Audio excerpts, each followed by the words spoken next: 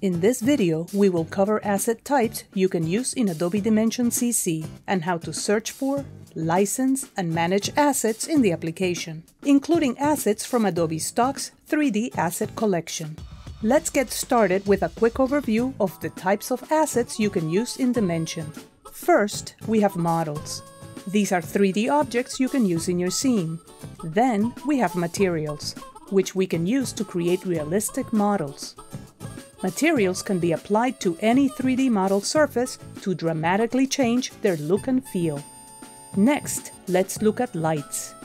Change the whole mood and ambience of this scene by switching to a new image-based light. Illuminate the scene with an image that gets rotated around the whole environment. And finally, we have images. You can use image files in many different ways in Adobe Dimension. We can use an image as a material and also to add graphics as layers over materials.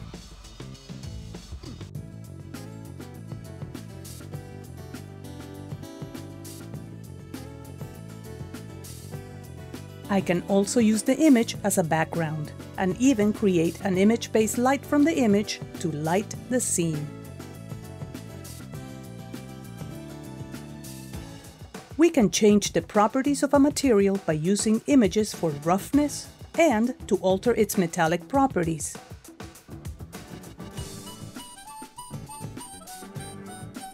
The assets we just covered are free and come shipped with the application. You can easily bring in your own assets into Dimension. If you already have images in the library, just drag them into the scene to use as a background or an environment light, a graphic, or as part of a material. If you are looking for more options, you can search for and license assets from Adobe Stock. For example, say I want to find a different type of 3D model to use in my scene. Once I find what I like, I can license this directly from inside the application. When it syncs to my library, I can bring it into my scene.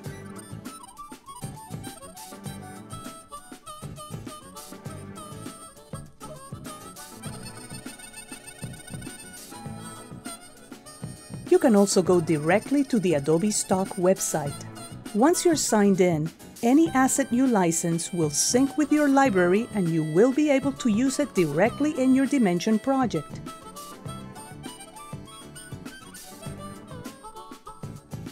Of course, even though I got this asset from Stock, you can bring assets you get from anywhere into the application by importing from the File menu or dragging and dropping from your desktop. Check our HelpX documentation for our ever-expanding list of file types that can be imported into the application.